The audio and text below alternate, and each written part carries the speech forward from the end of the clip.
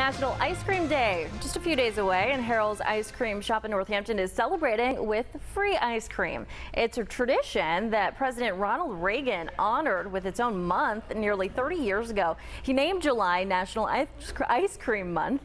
He also designated the third Sunday in July National Ice Cream Day.